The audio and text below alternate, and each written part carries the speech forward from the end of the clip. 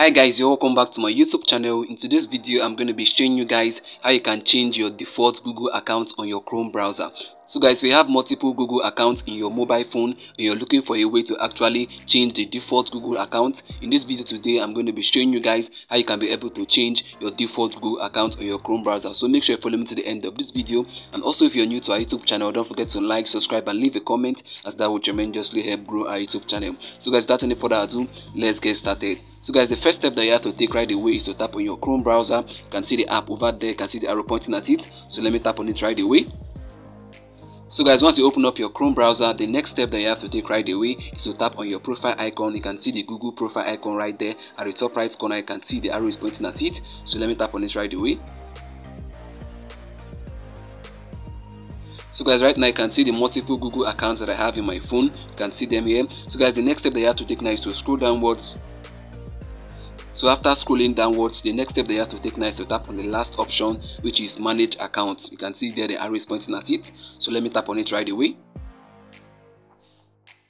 So guys, here again you can see these are the Google account that I have in my phone, and they're asking us to choose an account. What you have to do right away now is to scroll downwards. So let me scroll downwards again.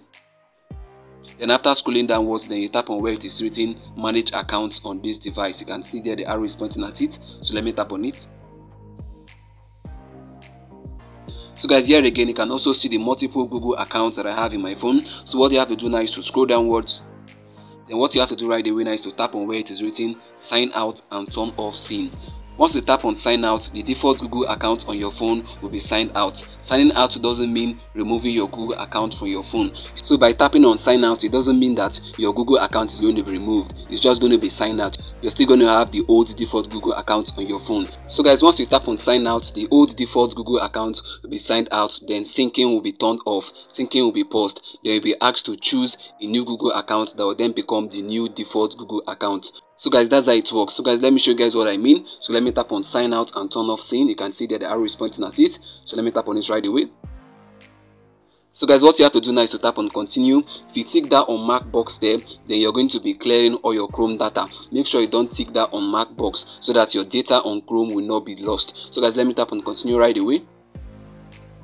So guys, now what you have to do right away now is to tap on add account. You can see there the arrow is pointing at it. So let me tap on it right away. So guys, what you have to do right now is to tap on the drop down icon next to the Google account. You can see there the arrow is pointing at it. So let me tap on it right away. So guys, now this is where you're going to choose the new Google account that will then become the new default Google account.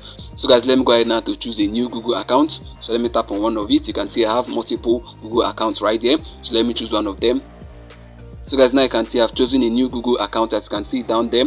So let me tap on continue right away. You can see down there as well the arrow is pointing at it. So let me tap on it. So guys, now you can see it signing in.